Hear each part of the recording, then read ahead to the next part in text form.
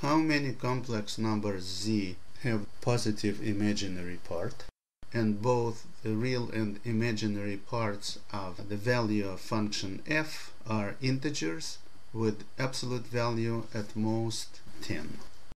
Let z equal x plus iy be such a complex number. The target complex number n plus im is the value of function f of z, where n and m are integers from -10 to +10, and we assume that y-coordinate of number z is a positive real number. We'll rewrite the equation that we have in the previous diagram in the standard form of a complex number, and we'll write two separate equations, one for the real part and the second one for the imaginary part.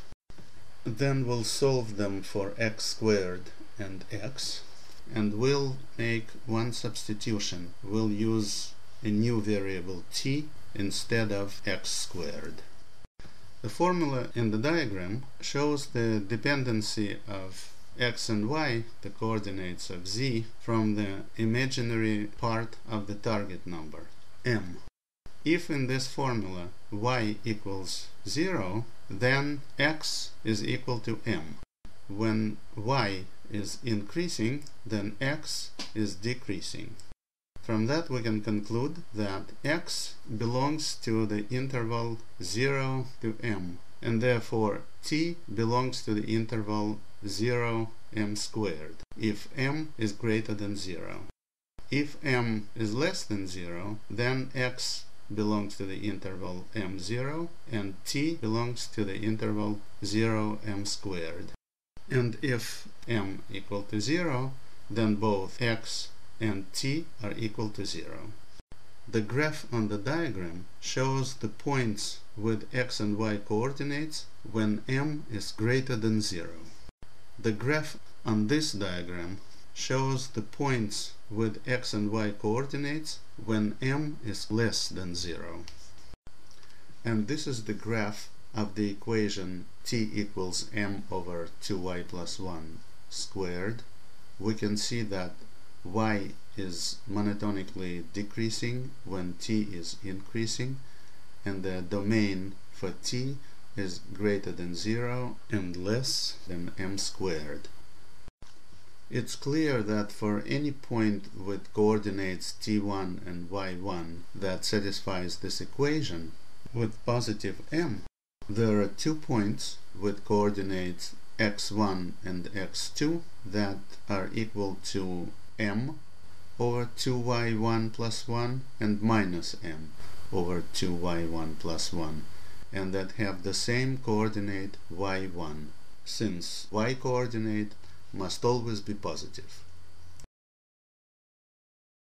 This picture shows the positive section of the graph of the first equation, shown in black color, and the graph of the second equation from the previous diagram, shown in red color. These two equations have constant integer numbers n and m. The range of each of them is from -10 to +10.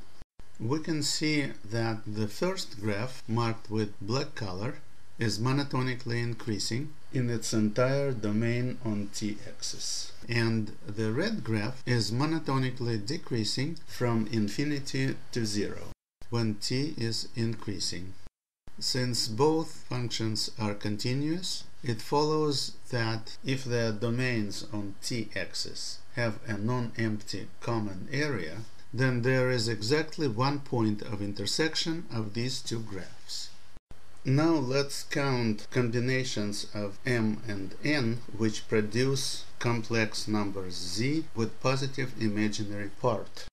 We can see from this diagram that the two curves cross if and only if the leftmost point of the black curve is to the left of the rightmost point of the red curve. In other words, if n minus 1 is less than m squared. For m equals 0, there are 11 such black curves. The one that starts at -11 when n equals minus 10, and the last one that starts at minus 1 when n equals 0. For m squared equals 1, there are 12 such curves. When n equals minus 10, n equals minus 9, etc. up to 1. When m squared equals 4, there are 15 such curves where n varies from minus 10 to plus 4. When m squared equals 9, there are 20 such curves with n equals minus 10, minus 9, etc. up to plus 9. And finally, when m squared is greater than 9, that is equal to 16, 25, 36, etc. up to 100, then all 21 curves with n from minus 10 to plus 10 have the value of n minus 1 less than m squared.